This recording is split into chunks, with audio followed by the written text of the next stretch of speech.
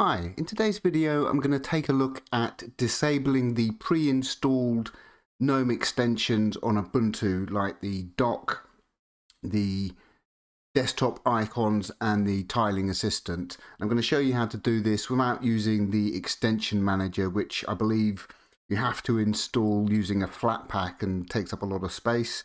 I'm going to show you how to do this on the command line with GSettings or using dconf. What I'm going to do is switch across to a recording of Ubuntu on my MacBook 2015 and show you the steps to get this set up. Okay. All right, here we go. Okay, so first thing we want to do is actually install the dconf editor, and we can do that with sudo apt install dconf-editor. You can do this on the command line as well, but dconf editor is a useful tool to have installed. So what we've got here is dconf, and what we're going to do is go into GNOME.shell.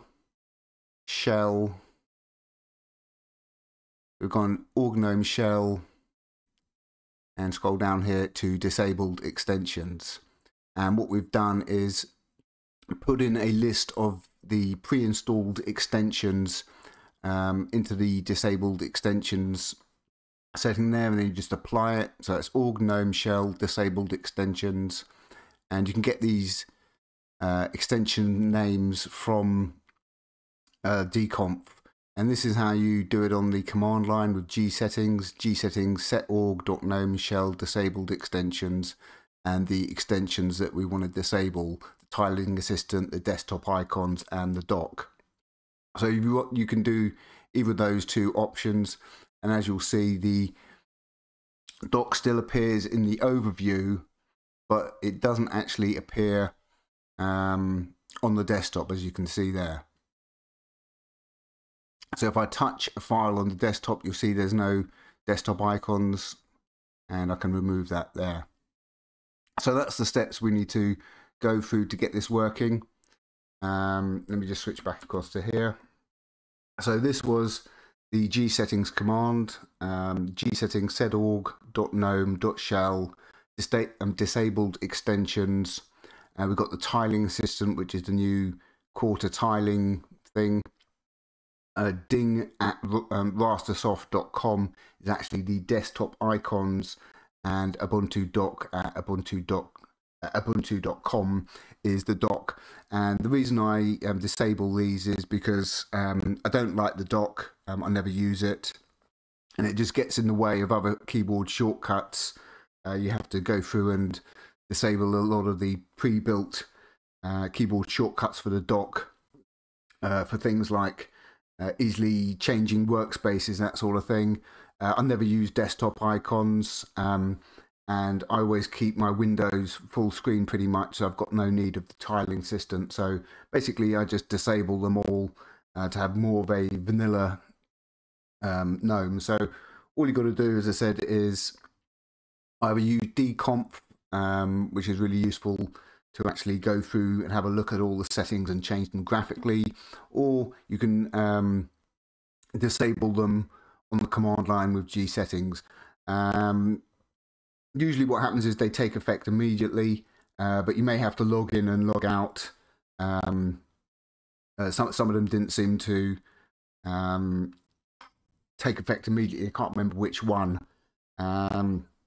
But the reason why I want to do this using these tools is because, as I said, the extension manager is a sort of tool that will allow you to toggle extensions on and off, and there doesn't seem to be a way in GNOME to actually disable the dock easily without installing the extensions manager. And as I said, I think it depends on the distro you're using. I think it's actually available on Fedora, but let's have a look. GNOME extensions manager. I can't remember what it's called. Yeah, this one here. Yeah, this is the one, extensions manager. And so the issue with this is, as I said, in some repositories like Fedora, I think it's available, but on Ubuntu it isn't, so you actually have to install it through a Flatpak. And it's a tiny little application, but the problem is if you haven't got any other Flatpak programs installed, it's going to probably pull down like several hundred meg or a gig or something ridiculous just to install this application so that you can toggle on and off the pre-installed extensions. So that seems a bit overkill to me to do it that way. So that's why we're doing it with dconf or GSettings, so that we can get rid of some of the Ubuntu pre-installed extensions that come sort of bundled with GNOME. As I said, on Fedora you get a vanilla GNOME where they don't add anything, but on Ubuntu they add their own stuff, and if you don't like it, it can be a bit tricky to disable. There isn't a way. You can disable the tiling assistant, I believe, in the settings, but I don't think there's an easy way to disable the desktop icons or the dock without using dconf or GSettings. So I hope that helps you get rid of the dock and the tiling and the tiling extensions and the desktop icons if you don't like them. Note there is a enabled extensions as well in dconf. So in org.gnome.shell there is a enabled extensions, and that's basically where I got the list of enabled extensions here and just put them in the disabled extensions. But one thing to note is the enabled extensions, if you just clear the enabled extensions, it will come back. So what I actually did was for the enabled extensions, I just removed everything. So it was just single quotes in the brackets here. And when I rebooted, the tiling assistant and the ding rastersoft.com showed up in the enabled extensions, but the dock didn't. But they're all still disabled. So you may need to actually remove the dock from the enabled extensions as well. But you know, reboot and everything should be gone, and you won't have a dock. You won't have desktop icons, which I never use, and you can also disable the quarter tiling if you want as well. But that's just a personal preference. I don't use them, so why have them enabled? Getting in the way and messing with your keyboard shortcuts, because I said I like to have keyboard shortcuts to easily change workspaces, you know, super 1, 2, 3, 4, and those conflict with the GNOME.dock keyboard shortcut settings.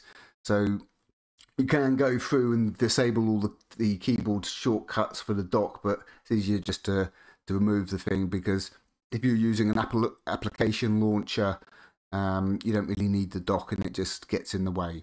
So I'll put links to all this under the video, and hope that helps you clean up your Ubuntu install of GNOME and get rid of some of the pre-installed extensions if you don't use them.